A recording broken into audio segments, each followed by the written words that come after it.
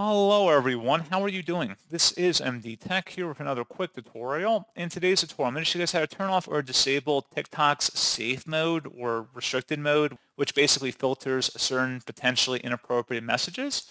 So if you want to disable this on TikTok, in today's tutorial, I'm going to show you guys how to do that. And without further ado, let's go ahead and jump right into it.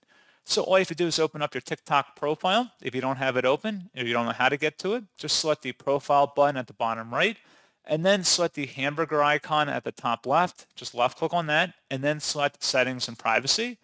Underneath account, you want to select the privacy button, and then you want to go underneath interactions where it says direct messages. Go ahead and left click on that.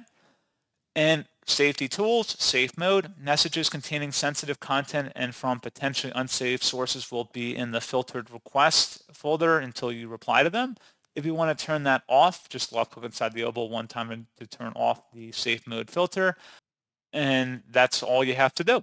So pretty straightforward process, guys. And as always, thank you for watching. I do hope I was able to help you out. And I do look forward to catching you all in the next tutorial.